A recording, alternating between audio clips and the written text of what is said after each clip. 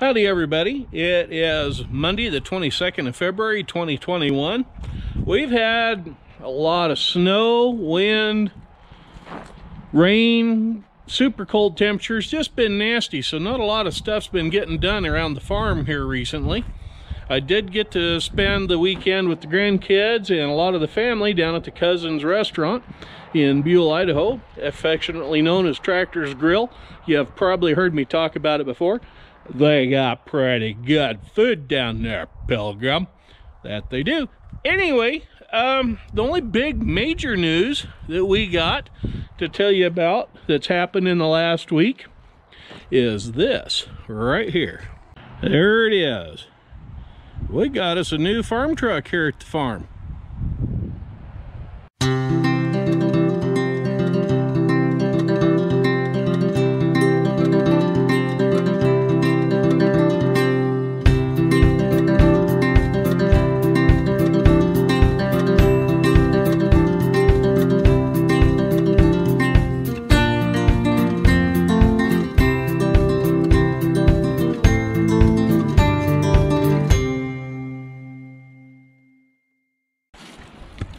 Well, it's nothing real fancy. The upholstery needs to be completely redone, and we're going to redo the dash and whatnot. There is 130,962 miles shown on that. There is no way that could be 230,000. The truck is just too straight for that. It even has all of the original floor mat in it. We do need to clean that up, put a new pedal pads on there and that sort of thing. But yeah, the old girl's really kind of surprised. She's a 3 on a tree, meaning this is a gear shift. It's not an automatic. It's a 1, 2, 3 in a reverse. So yeah, that's a little different deal there that we're going to deal with. It's a typical Ford 300 straight 6 in this thing. My son had one. I thoroughly enjoyed it. I've heard a lot about them. They ought to be good for 300,000 or so.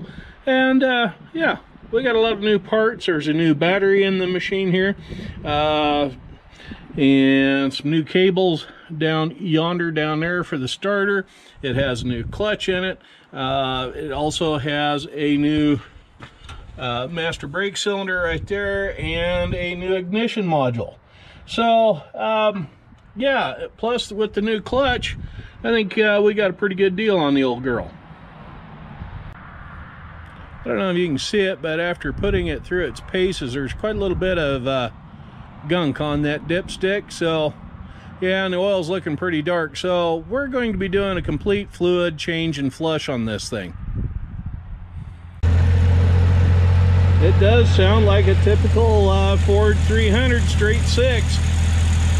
It's kind of dirty, so now we got a pressure washer. We'll get in there and clean that up, install some new plug wires, and yeah, we'll make a runner out of this old girl.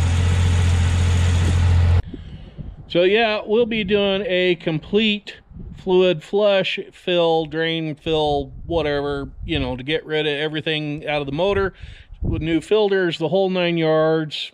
Gas, fuel, pump filter, the antifreeze is going to get changed out. Yeah, so it's going to get a complete service before we put her into service.